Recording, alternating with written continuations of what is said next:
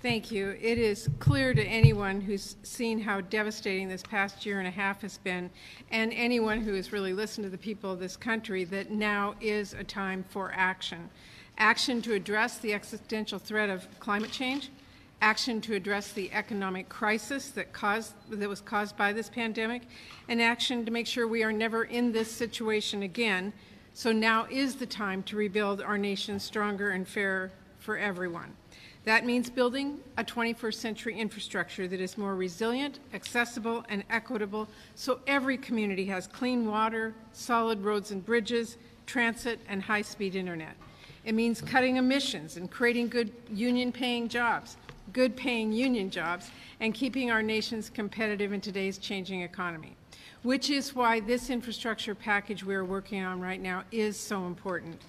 But as this pandemic has shown us, building a stronger, fairer nation also means building an economy where every worker has quality, affordable childcare and paid family and medical leave. It means building an education system where every young learner has pre-K and every adult learner has the option to pursue a higher education. It means modernizing our public health system and ensuring it serves every community, keeping a roof over everyone's head and making sure housing is affordable for every American, making sure people with disabilities and older Americans have the home and community-based services that they need to live independently in their communities, and supporting the workers who provide that critical care. And it also means providing immigrants a fair pathway to citizenship.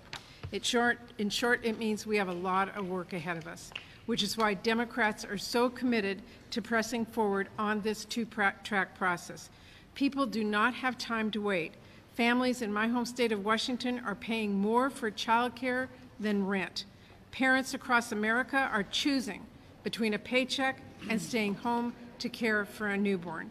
Communities are facing the effects of climate change, like the wildfires out west that have become a part of every summer. That's why we need to take action right now. Thank you. Senator Stabenow.